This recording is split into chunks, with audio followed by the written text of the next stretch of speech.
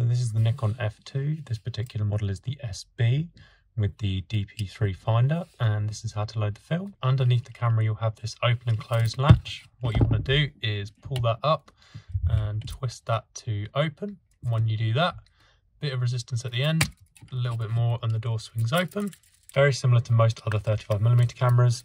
This will pull up, which then gives you space to put in the film. Film drops in, drop that in place, and we're going to push this down to make sure the film's in the right place.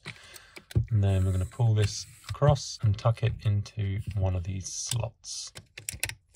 Go through. Then we're going to fire the camera and advance until it's gone round once.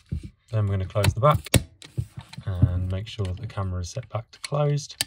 And then when you advance your camera, so if your film's loaded correctly, that will move every time you advance the film.